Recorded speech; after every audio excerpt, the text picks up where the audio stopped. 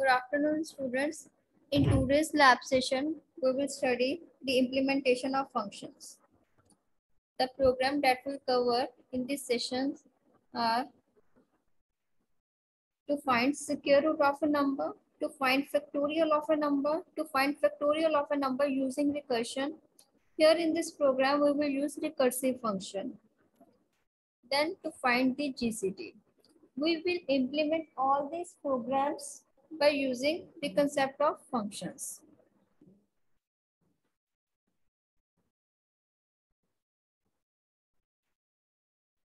To proceed with your IDE, first program is write a program to find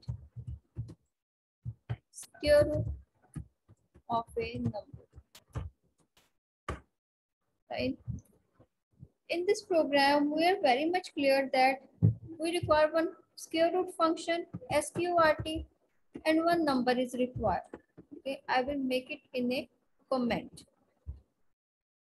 If we have to implement this function in this program in function, then how we will write?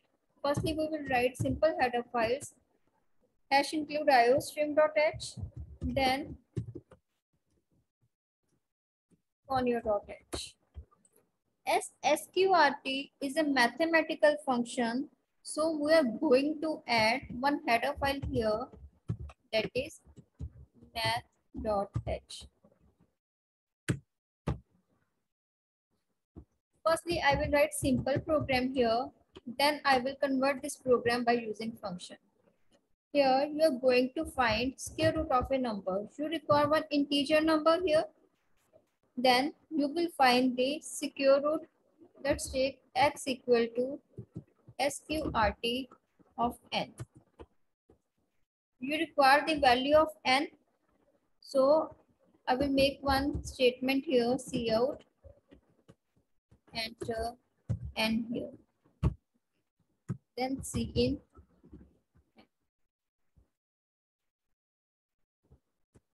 Then I will execute cout x, get ch.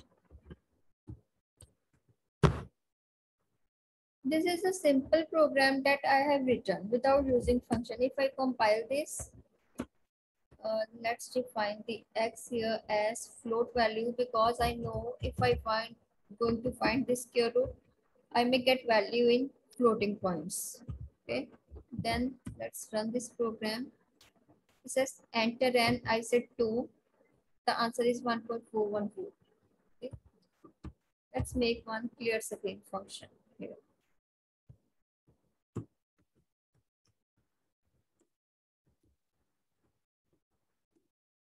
This is a simple program. When you have to convert your program into function, then how will you write it? I will create one function here, that is int. I will take the name as sq as a function. Then, as you know, if one integer is required here to find the square root of a number, then I will pass one parameter. Which type of function it will become? It will become with return type and with arguments or parameter. Okay. As I am going to pass one parameter here, so it is with parameter. I require single argument here, a single number here, where I can find out the square root. So I will make one function here with the integer type, that is with return type, and name of the function is sq. And the category in which your function will fall is with return type and with parameter function. Then I will take the value of float x that you have taken here.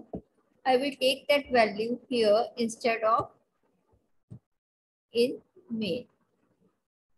Okay. I will write here float x, because in float x I am going to calculate the square root. Then the formula x equal to sqrt that I have used in main. So instead in main, I will use that formula in my function here.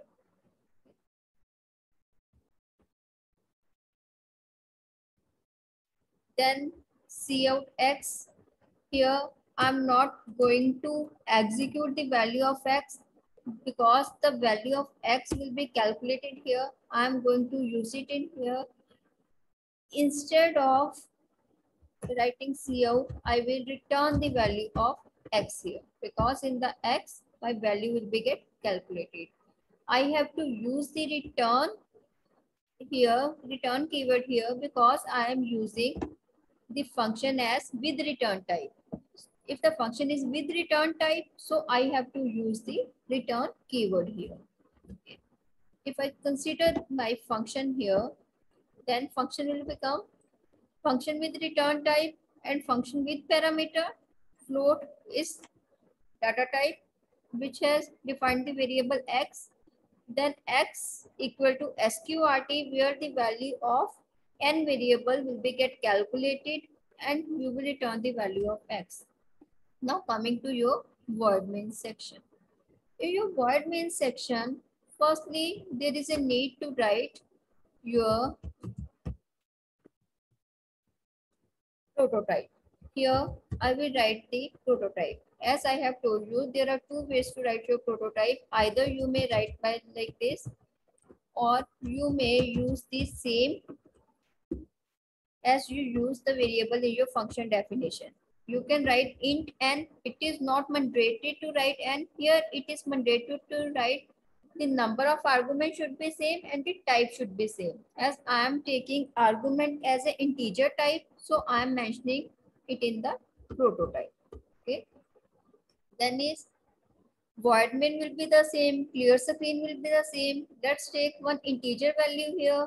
I will enter the value here. The value of n will be passed here to the square root. I will call the function here. This is function calling here. I will write here. This is function definition. That is function prototype. And here I call the function as function call. These are the three parts of your function. One thing is you may ignore all the things or make the program static. Like if I will not write in can, cout and cin and then I can directly pass the value as 2 here. Okay. It means whensoever you will execute your program, your result will be the square root of 2.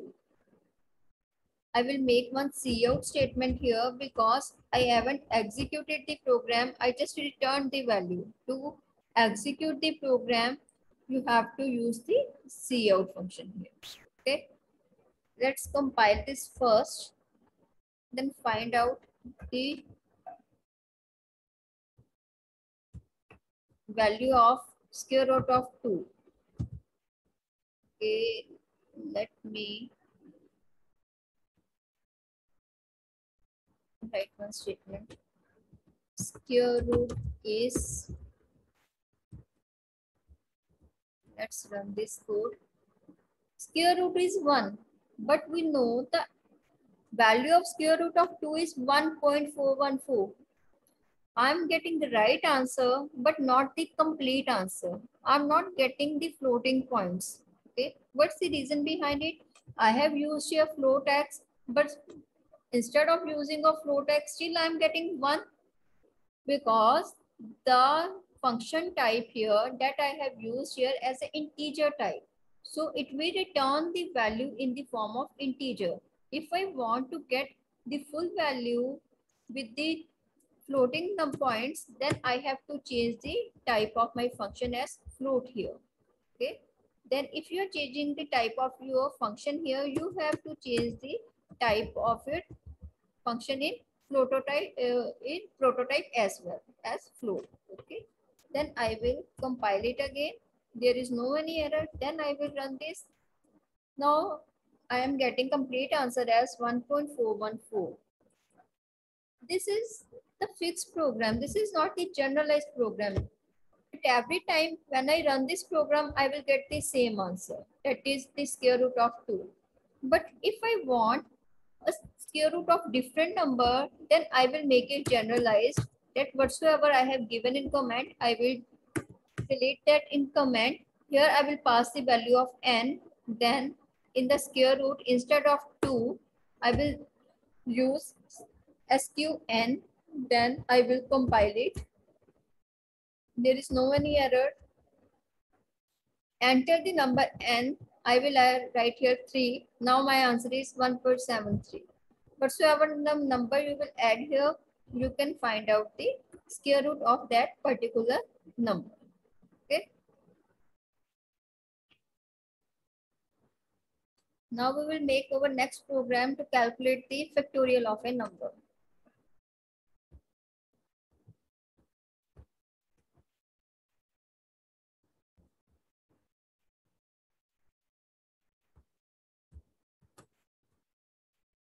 Here, to calculate the factorial of a number, you will add simple header files.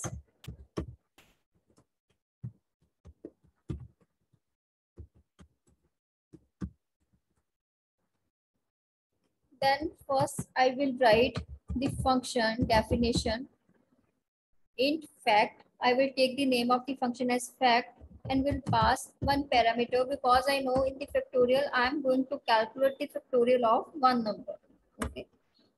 Then I will use the concept int f equal to 1 for int I equal to 1, I is less than equal to n, I plus plus, and f equal to f into I.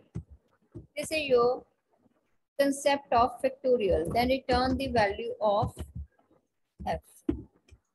This is your concept of factorial, that how will you calculate the factorial of a number. Now you have to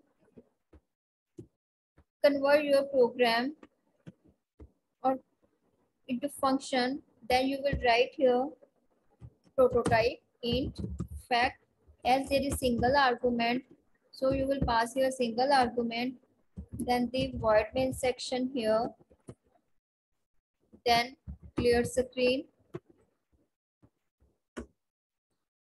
then int n cout, enter n, c in n here.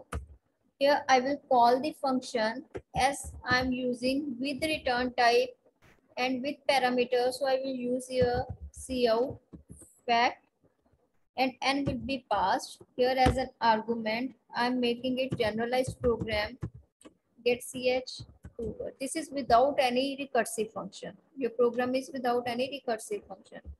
Let's compile it. Expression syntax is there. I plus plus should be there. Let's compile it again. There is no any error. Let's run. Enter the value of n. I will enter here 5.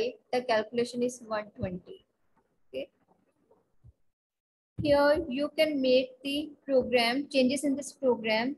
I will make some conditions here. Okay. Int. Okay. If n is equal to 0. So you are going to give the value of n as 0. As you know, the factorial of 0 is 1. So you will write here return 1. With this, you will be clarified with the usage of return. The next condition is else if the value of n is less than 1. You know, this is the wrong value. You can't calculate the factorial of a negative number. So you will write here return -1. Okay. That means you are getting wrong value. Then in the else condition, your remaining code will work. Let's compile it again. declaration is not an allowed type because in else we can't declare the variable. You have to declare the variable here. Okay, int f equal to 1. Let's compile it again. There is no any error. Then answer is 120. Okay, let's give the value as 0. Answer is 1. Factorial of 0 is 1. Now give the negative value as -2. The answer is -1. That is the wrong value. Okay. These are all the three conditions that is related when you are going to make one program of factorial. This is a simple one. But when you get the value as 0 or some negative value, then there must be some condition. Then you put your condition in nested if else, by which way you can use the nested if else in your function concept. By this way, you can write your program. Okay.